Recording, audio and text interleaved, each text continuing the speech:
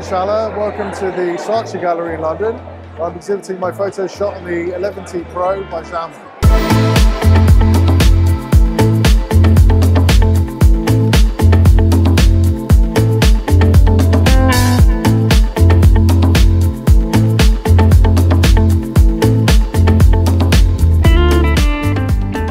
I wanted to talk to you a bit about mobile photography. If you set your camera to expose for the sun, everything else kind of goes black, and that's how you achieve that look.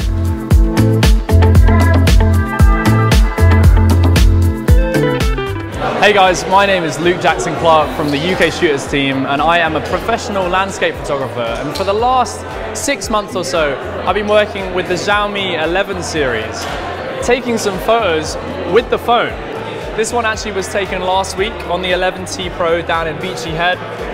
It was taken on 108 megapixel mode, which is perfect for prints. We're currently in the Saatchi Gallery, which is one of the most prestigious galleries in London. And this photo is on the wall here, and it's smashing it. The quality is amazing, and the phone does that. Hi guys, I'm Gareth. I'm part of the UK Shooters UK Portraits team, and we're here at the Saatchi Gallery where some of our images we took recently on a recent campaign with the 11T Pro, showcasing how to take portraits using the amazing camera and its amazing features. We basically went down to Dorset to Seven Sisters Cliff to use the 108 megapixel feature on the camera. What this allowed us to do was to capture a lot of detail where it's still in JPEG format. But when it came to editing, we were allowed to enhance the details without losing quality of the image. So another thing that we did on this shoot was to utilize different angles when taking portraits with the phone.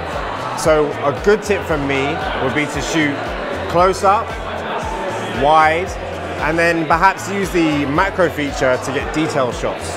That way you've got 3 types of image from one shoot, which give 3 different types of mood and can show your audience how versatile the equipment can be and how creative you can be while shooting.